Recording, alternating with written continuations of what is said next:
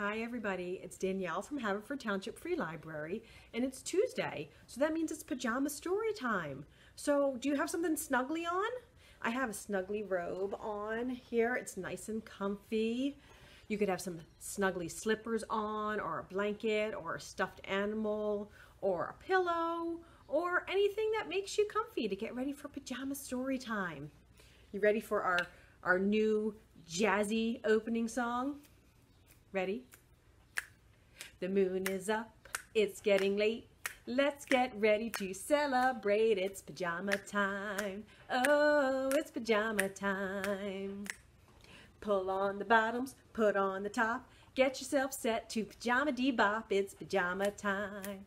Oh, it's pajama time. Pajama to the left, pajama to the right. Everybody's wearing them for stories tonight. It's pajama time. Hush, hush, it's pajama time. Hush, hush, it's pajama time. Shh. Perfect. We're ready for our first story. So, let me move myself over a little bit so we can get the whole book in. Our first story tonight is Red, a crayon story by Michael Hall.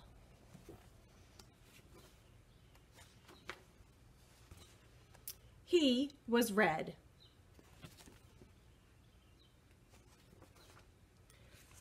But he wasn't very good at it. Oh dear. Look at that. Looks like whatever he's drawing is not red, it's blue.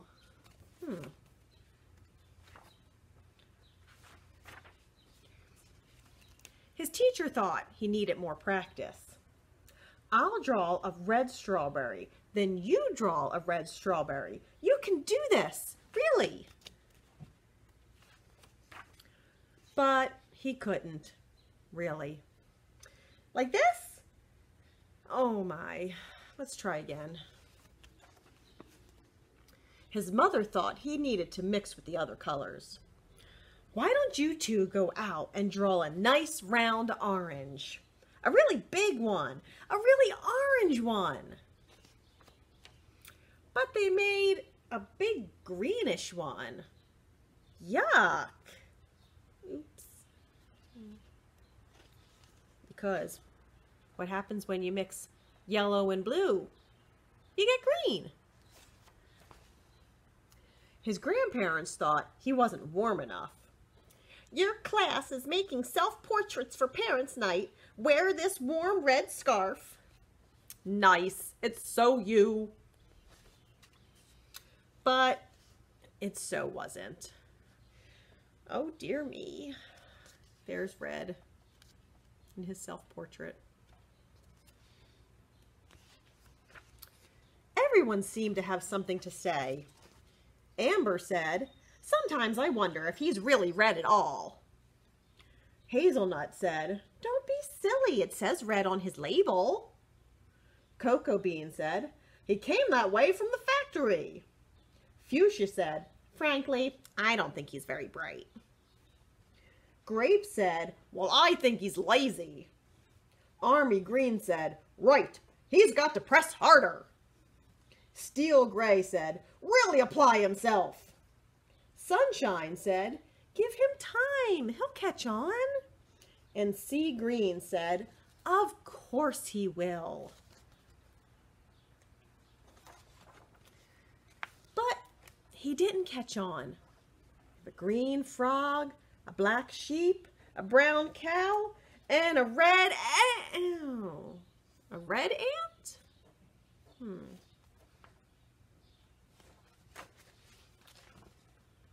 All the art supplies wanted to help. The masking tape thought he was broken inside, so he put a little piece of tape on him and he says, "This will help hold you together." The scissors thought his label was too tight. One snip should do it. I thought he wasn't sharp enough. Stay still now. Yes, sharpening him. But even with all our help and all his hard work, blue hearts, blue cherries, blue foxes, blue toenails, He just couldn't get the hang of it. Here's a stoplight. You have green, yellow, and whoops, it should be red.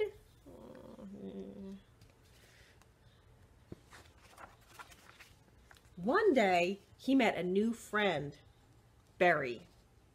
Will you make a blue ocean for my boat? I can't. I'm red. Well, will you try?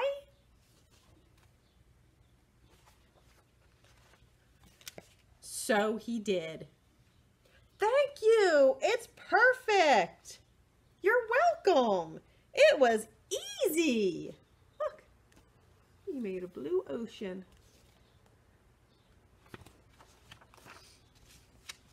And he didn't stop there.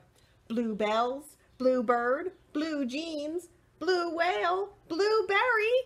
I'm blue! He was blue, and everyone was talking. My son is brilliant. Who could have known he was blue? I always said he was blue. It was obvious. His blue ocean really lifted me. All of his work makes me happy. His blue strawberries are my favorite. He's so intense. I'm going to make a green lizard with him, a really big one. I hear he's working on a huge new project. He's really reaching for the sky.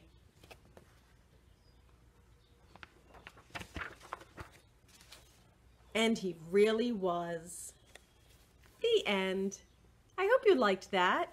That was read by Michael Hall, a crayon story. The nice lesson that sometimes what you are on the outside is not what you are on the inside. So be yourself. And since we did a color story, let's do a color song. So I don't know if you've done this one before, but I sing a verse and then you try to rhyme the word with the last word I say. So it's going to be a color. You're going to say a color that rhymes with the last word that I say.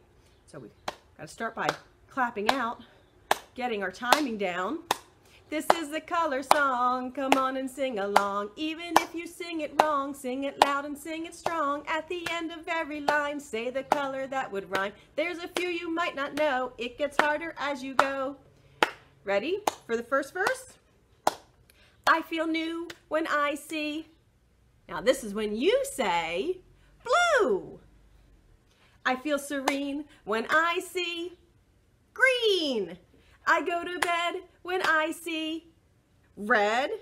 I open the door hinge when I see, this is a tough one, door hinge. Because nothing really rhymes much with orange. So, door hinge. I open the door hinge when I see orange. This is the color song. Come on and sing along. Even if you sing it wrong, sing it loud and sing it strong. At the end of every line, say the color that would rhyme. There's a few you might not know. It gets harder as you go. Okay, now it does get a little harder. Ready? I feel delight when I see white. I feel mellow when I see yellow. I have to purple when I see purple. Nothing really rhymes with purple, so purple. I open the door hinge when I open the door hinge when I see orange. And that's all. How'd you do? Did you guess them? Yeah, it goes on for a couple more verses, but it's a lot to memorize. Yeah, so maybe we'll try the next couple of verses the next time. So I have a different type of story for you tonight. It is a Shine the Light book. This is Secrets of the Vegetable Garden. So I'm going to read the pages and then I'm going to shine a light behind the page so you can see the mystery photo behind it. This is by Karen Brown and Giordano Poloni. Secrets of the Vegetable Garden. Secrets of the Vegetable Garden. A vegetable garden grows under the sun. If you look closely between the stalks, beneath the leaves, and in the soil, you will see the animals and plants living there. Shine a flashlight behind the page or hold it to the light to reveal what is hidden in and around the vegetable garden. Discover a small world of great surprises. The seed of a tomato plant has been sown in the soil in a pot. When it has grown into a seedling, it will be planted outside. What 3 things does the seed need to grow? Let's see. Oh, there's the seeds. There's water. Splish, splash, sploosh. The seed needs water, warmth, and soil to grow. Squawk! Birds eating seeds planted in the garden take to the air. Why are they flying away? Let's see. Whoa. What's this here? It looks like a scarecrow stands tall in the garden. It looks like a person, which scares the birds away from the seeds. The tomato plant's roots grow strong under the soil. Which creatures are in the soil? What do we see?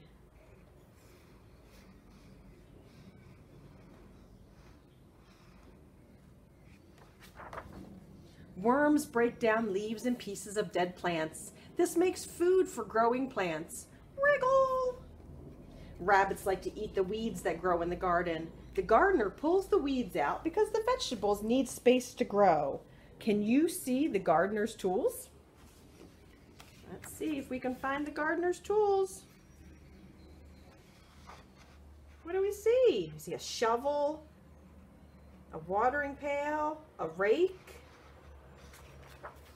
Creak! The gardener keeps tools in the shed. There's a spade for digging, a trowel for planting, a watering can for watering, and a rake for smoothing soil. New leaves on the tomato plant reach up toward the sun. Who is sheltering under the leaves? Let's see. Oh, what do we see? 2 ladybugs have flown to the green leaves. They are spotted beetles with wings. Silky threads catch the light. Who could have made this web? Who do you think? What's that? That looks like a spider. A spider pulls silk from inside her body to weave a web. The silk is sticky and strong to catch insects for her dinner. The pitter-patter of rain falls on the soil and plants, helping them grow. Which animals feed in the rain? What do we got?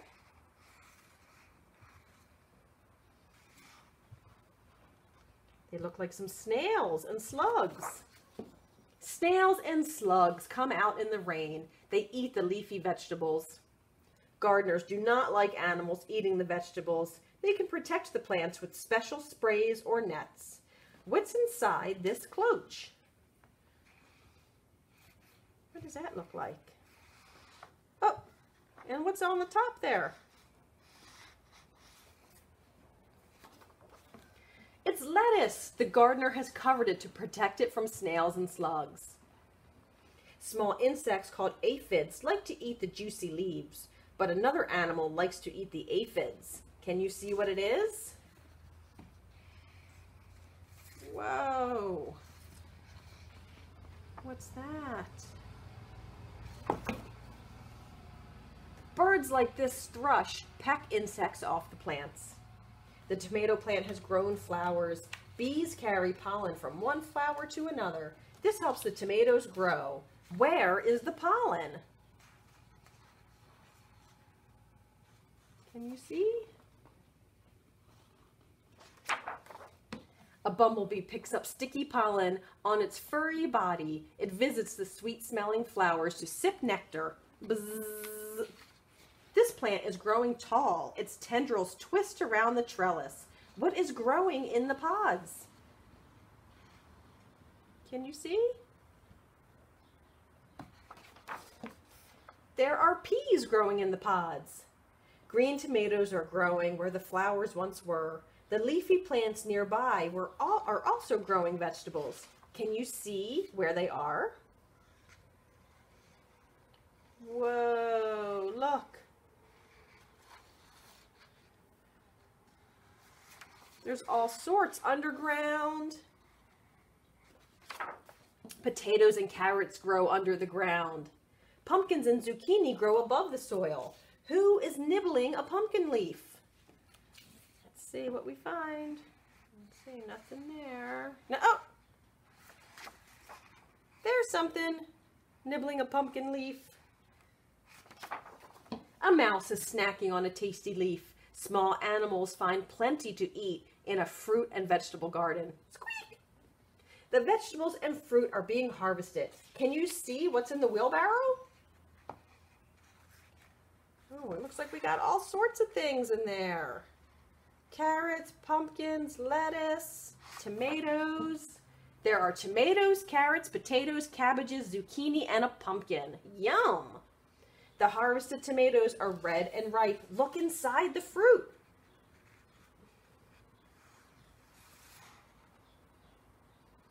Pretty cool. The tomato is full of seeds. Each seed can grow a new tomato plant. Some tomato seeds are saved so they can become new plants. The rest of the tomatoes are chopped into a salad with some lettuce. The vegetable garden will grow until fall. In spring, it will be time to sow seeds again. Anything there? Nope, nothing there. And there's more. The end.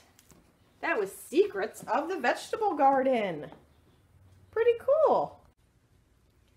So, since we just read a book about fruits and vegetables, let's do a song about vegetables. Let's do the banana song. So ready? Take your banana shape. You can go this way, or you can go this way, or you can just do this way.